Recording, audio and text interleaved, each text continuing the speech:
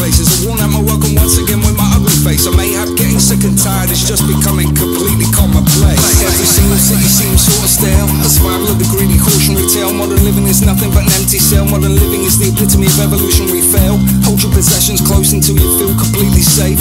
Try to never connect with another living being in any meaningful way. Ask the same meaningless questions time and time again, day after day. I'm sure the answers will soon be ascertained.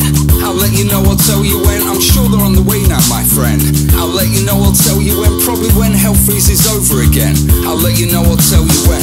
Look, this isn't an exclusive, and yes, of course I'm being emotive. Although I generally try not to contend with any given situation when explosive, unless it's a just cause, of course, that provides both moral imperative and also motive. With that being said, generally talking, you might quite often find me floating in an effort to try to pause my often racing thoughts.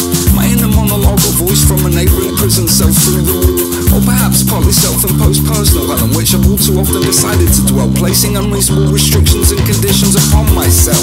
These countless years spent balancing on a blade edge for the sake of others, forgoing self. Felt my life is like a tightrope. One side lies down, the other side so far darker hell. I guess it might be time again to brace brain packed and sharpen my pen. It's not like I haven't been here before. There's always been approaching deadly war. There's always been approaching storm. There's always been a wolf at my door. But it wasn't until recently that I realized it was me.